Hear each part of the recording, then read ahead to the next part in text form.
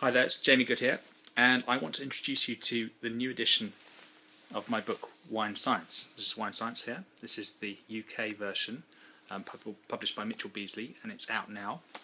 And there's also the US version called The Science of Wine, which is published by the University of California Press, and that will be out at the beginning of April.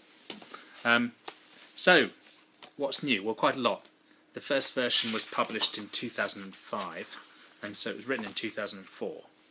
And since then, that's nearly 9 years in terms of when this new edition was written. And I've learned a lot since then, and I've incorporated much of that into this book. So it begins with an introduction, why wine science, and really that's quite similar to the first edition's introduction. Then we move to the vineyard. There's quite a lot of new stuff here, particularly some of the stuff that's come from the research on the molecular biology and the genetics of grapevines, and so that is incorporated into this chapter.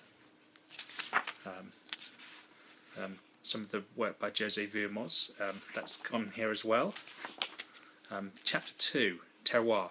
I've revised this quite a bit. I think that the first edition was, I think the chapter was really good, but I think I've learned a lot more about terroir since, and I've kind of softened some of the hard science that was in the last one, because I think terroir is a little bit more mysterious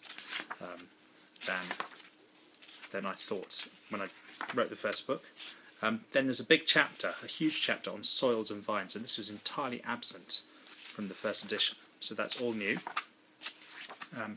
Really just thinking about how soils shape flavour. Lots of people have described wine soils in quite a lot of detail, but what I haven't seen a lot of is descriptions of how the structure and the geology and the soil's makeup could potentially influence the flavour of wine. Is it just the water relations, the change in water relations, or is there some chemistry effect? And there's also quite a bit about minerality in here, which is a really interesting subject, but one that's quite complex. And the chapter on precision viticulture has been updated. That's quite similar. The chapter on phylloxera, I've compressed that quite a bit. It was a long one, and I've added quite a lot of detail about the effect of ungrafted versus grafted vines.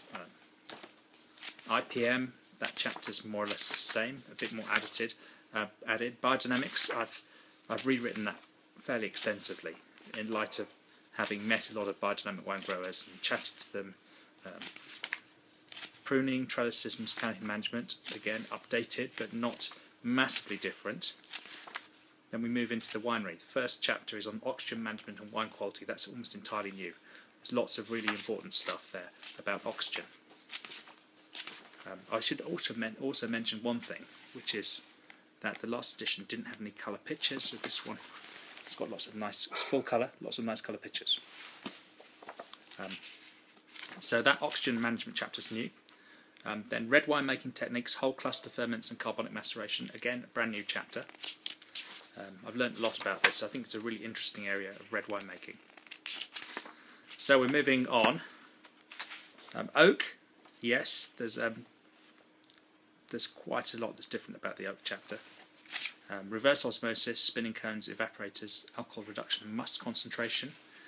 That has again been updated with the stuff that I've learnt since then. Sulfur dioxide, that's kind of the same, apart from it's been tightened up a bit, and I've talked about vin sans soufre, wines without any added sulfur dioxide.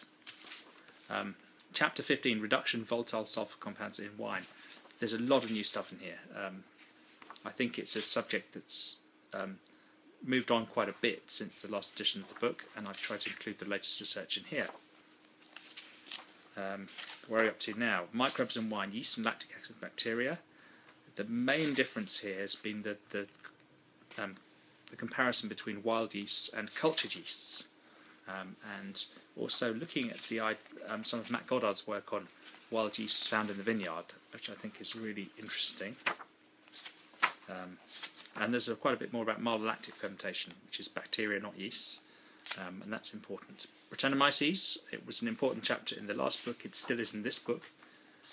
Again, lots more stuff added that I've learnt since then.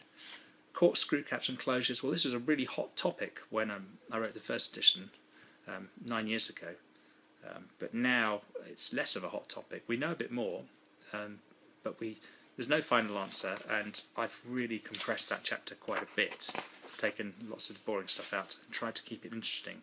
And also I've focused on what I believe to be the key property of closures, which is oxygen transmission.